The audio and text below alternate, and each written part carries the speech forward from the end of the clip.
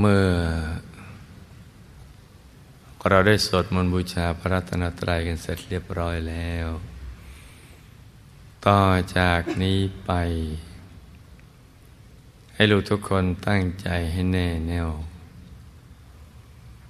มุ่งตรงต่อหนทางของพระนิพพานกันทุกคนนะลูกนะให้นั่งขัดสมาธิเดินขาขวาทับขาซ้ายมือขวาทับมือซ้ายให้นิ้วชี้ของมือข้างขวาจรดนิ้วหัวแม่มือข้างซ้ายวางไว้บนหน้าตักพอสบายหลับตาของเราเบาๆคลอดลูกพอสบายคล้ายกับตอนที่เราใกล้จะหลับอย่าไปบีบเปลือกตาอย่ากดลูกในตาแล้วก็ทำใจของเราให้เบิกบานให้แช่มชื่นให้สะอาดบริสุทธิ์ผ่องใสไร้กังวลในทุกสิ่งไม่ว่าจะเป็นเรื่องอะไรก็ตามให้ปลดให้ปล่อยให้วางให้คลายความผูกพันยึดมั่นถือมั่นในคนในสัตว์ในสิ่งของธุรกิจการงานบ้านช่องการศึกษาเราเรียนหรือเรื่องอะไรที่นอกเหนือจากนี้ทำประหนึ่งว่าเราอยู่คนเดียวในโลกแล้วก็มาสมมุติว่าภายในร่างกายของเรานั้นนะปราศจากอวัยวะสมมติว่าไม่มีปอดตับม้ามไตหัวใจเป็นต้นให้เป็นที่โล่งโปร่งโล่งเป็นโปร่งกลวงภายในคล้ายลูกโป่งเป็นปล่องเป็นช่องเป็นโพรงกลวงภายในคล้ายลูกโป่ง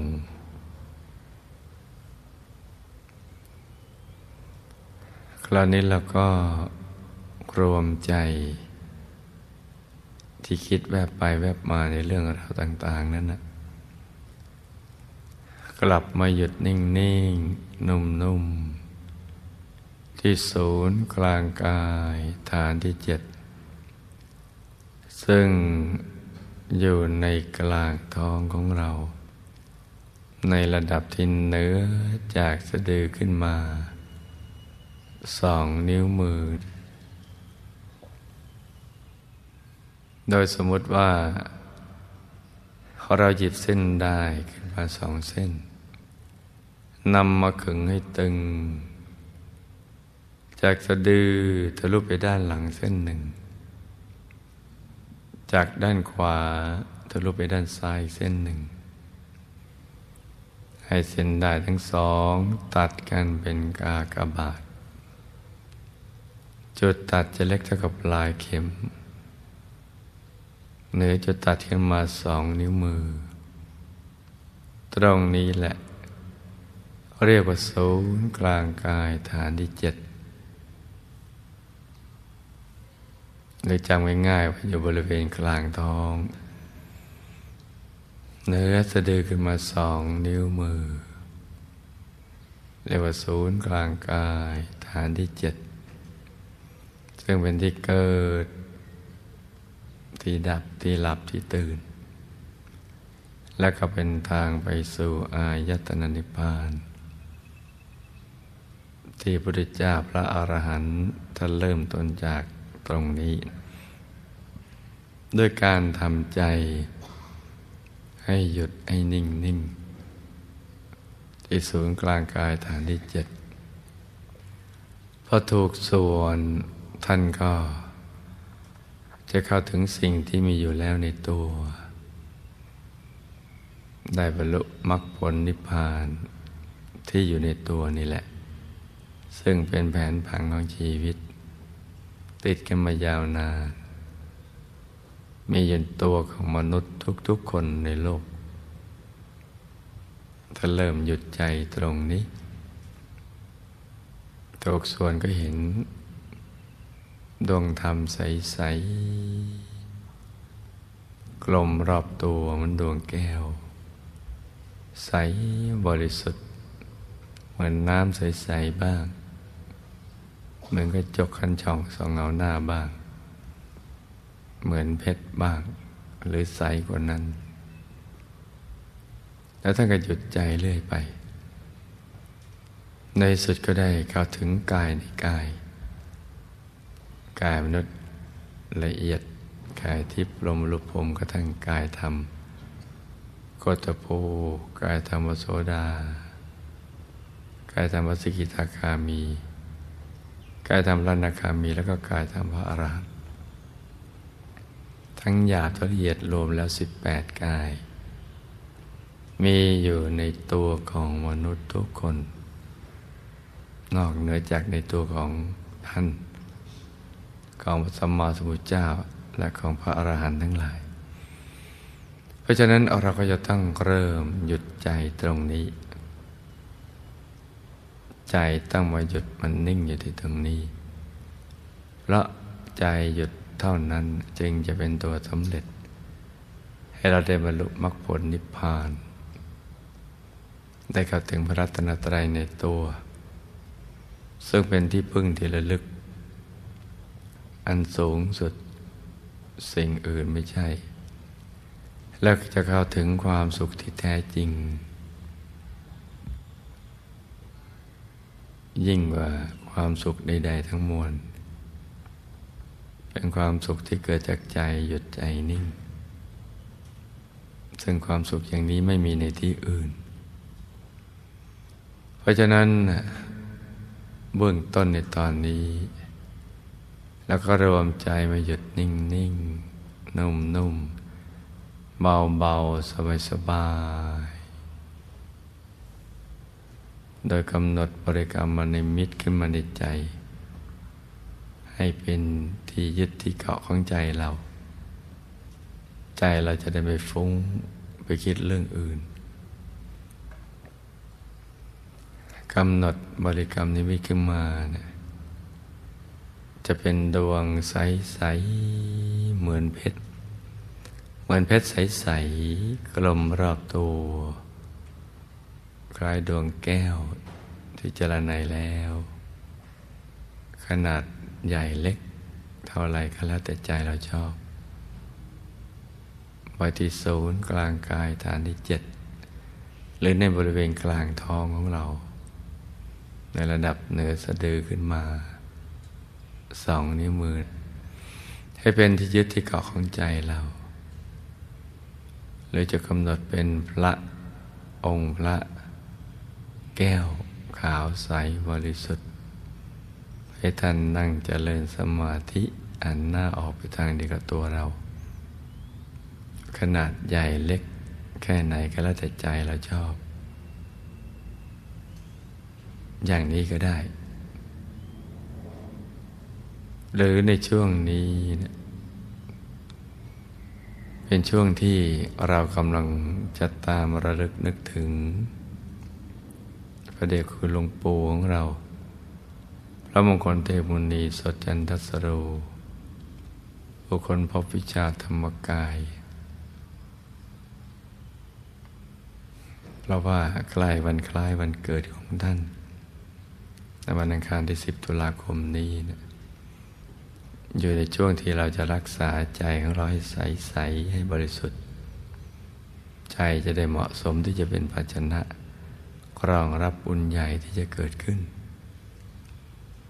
โดยเราจะนึกถึงท่าน เป็นอารมณ์เป็นบริกรรมนิมิตที่ศูนย์กลางกายฐานที่7ตรงกลางท้องของเรา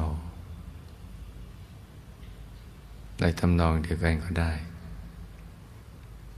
บริกรรมนิมิตดังกล่าวนั้นเอาอย่างเดียวอย่างที่ใจเราถนัดใจเราชอบจะได้นึกได้ง่ายมีวัตถุประสงค์เพียงแค่เป็นที่ยึดที่เกาะของใจให้ใจที่แวบไปคิดเรื่องอื่นกลับมาหยุดอยู่ที่ตั้งดังเดิมที่ศูนย์กลางกายฐานที่7ซึ่งเป็นจุดเริ่มต้นไปสู่อายตนะนิพพานนี่คือวัตถุประสงค์ของการกำหนดบริกรรมนิมิตแล้วก็ประคองใจเมื่อใจเราฟุ้งไปคิดเรื่องอื่นโดยบริกรรมภาวนาว่าสัมมาอรหังสัมมาอรหังสัมมาอรหังให้เสียงดังออกมาจากในกลางท้องของเรา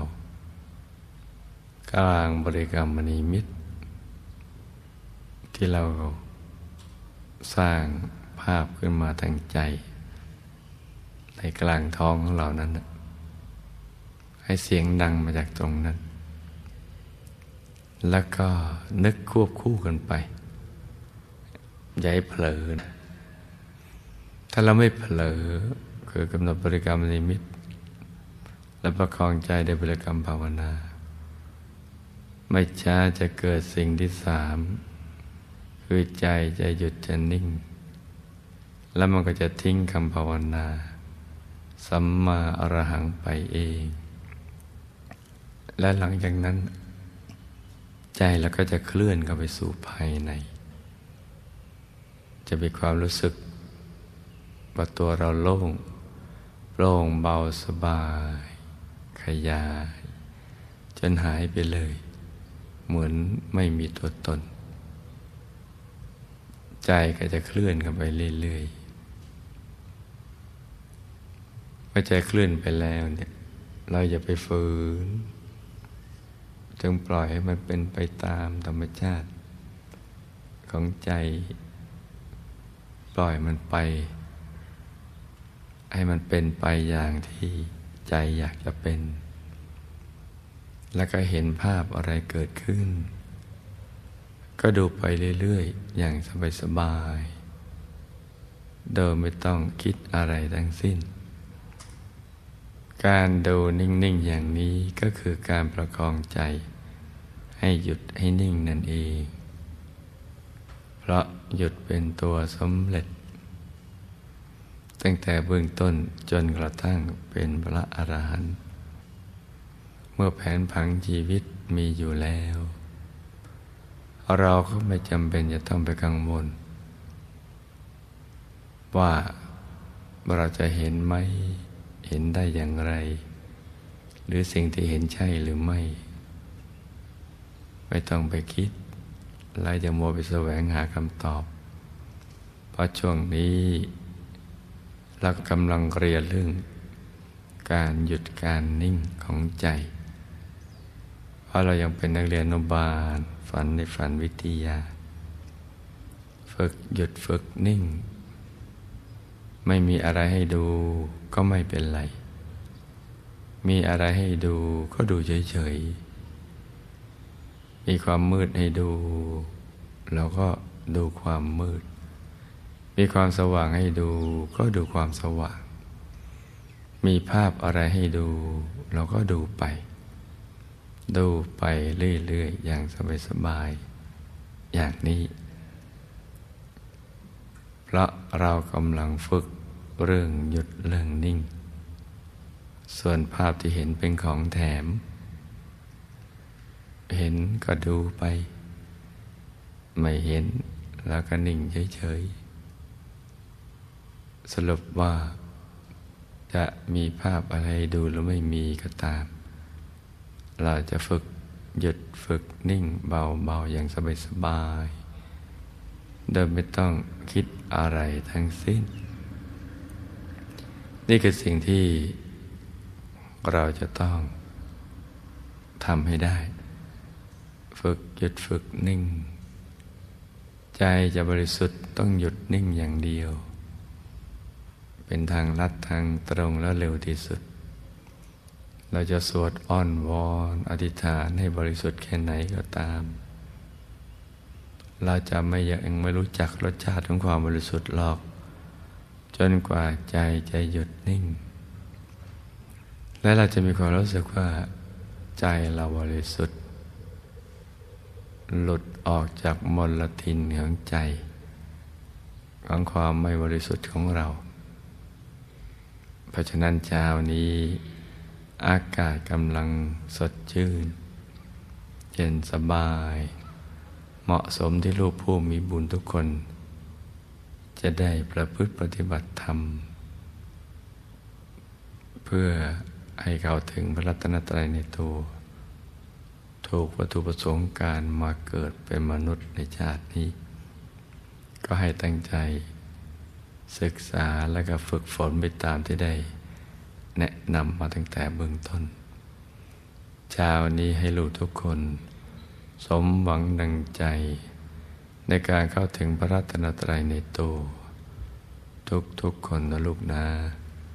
ต่างคนต่างนั่งกันไปเงียบๆ